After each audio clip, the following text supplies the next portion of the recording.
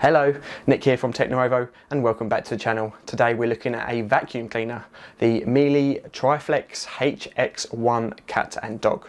But before that, make sure you hit that subscribe button and give this video a thumbs up at the end of it if you've enjoyed it. We're active on our socials at TechNuovo across all platforms, so go give us a follow too. Right, let's take a look at this vacuum cleaner.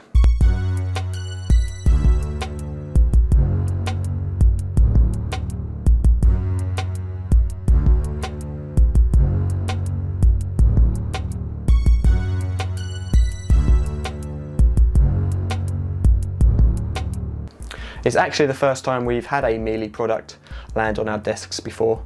We've seen them at trade shows, and from what we've been told, their reputation for quality and performance is exceptional. But here we are with one of their new vacuum cleaners, the Triflex HX1. They currently have 5 in the HX1 lineup, ranging in price from £479 up to £679.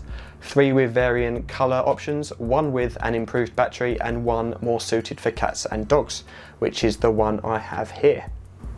I'm glad I got this version as I have 2 cats and 1 dog at home to clean up after. Within the box you get the cleaner itself in various parts which will need to be put together yourself. 3 nozzles, 2 electric brush systems, 1 battery and its charger and a wall mounting system. The cleaner itself comes in a matte and gloss black finish with hints of rose gold and silver, which I'm a big fan of and really like the overall look and feel of the cleaner. On the cheaper models, this finish is available along with a red version and a white version too. The cleaner does come with a wall mount which can be screwed onto a wall, and the cleaner will hang from it along with smaller accessories. It's very easy to put together. Parts clip into place easily and it's very well constructed. Miele is marketing this as a 3-in-1 system, and by that they mean you can swap the parts around to form 3 different setups.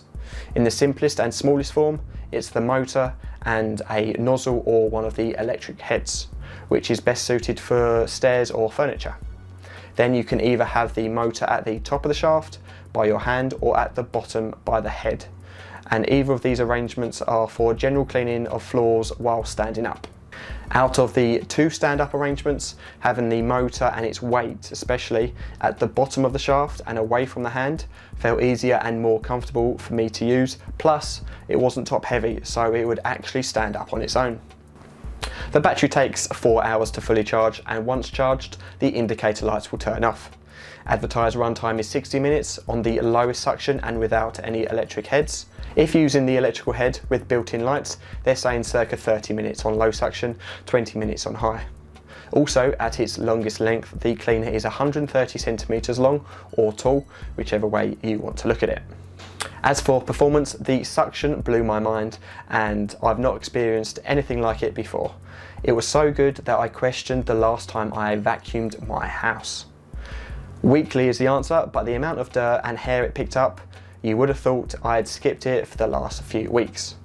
There is a very noticeable difference in speed and sound between the 3 different suctions, but that doesn't relate as much in performance, as even on low suction I could see the same pieces of dirt get sucked up. With that fantastic performance comes its first limitation, the dust bag or container. After hoovering 4 rooms and a landing upstairs, the container was full. So full in fact that I couldn't actually empty the container without getting a pencil in there to ease it out. In hindsight, I should have monitored it and emptied it halfway through, but that would have annoyed me having to stop-start. I managed to clean the upstairs and stairs, and then the next downfall came: battery life. After a full charge at maximum suction, I managed to squeeze about 15 to 18 minutes out of it on carpeted floors, and that wasn't enough. I went to clean the downstairs and the battery had died.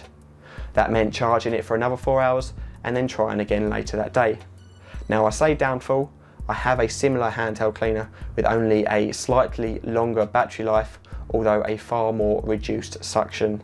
So it's a problem across the board with handheld cleaners, not just this one. Once back up and running, I cleaned a couple of carpeted rooms downstairs, with the rest of the rooms being wood flooring. I used a low suction on the wood flooring and medium on the carpet this time. The end result was great, a very clean floor, no scratches on the wood, nor any small parts being sucked up and spat out. As for practicality and movability, it's okay. Moving the cleaner around is smooth and the electronic head is easy to navigate around.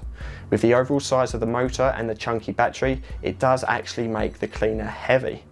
It's not overly heavy, but compared to others I've used, it is heavier, and I could feel it in my right arm, especially while cleaning the stairs one-handed.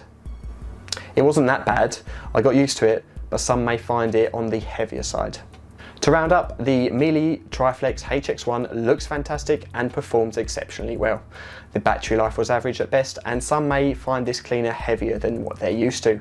A way around the battery issue is to upgrade to the Triflex HX1 Pro, which on paper appears to offer double the battery performance to the cheaper models. As for price, it's competitive against its competitors, especially Dyson. That's a wrap on this video, and I hope you found it beneficial. If you have one of these, let us know in the comments below what you think about it.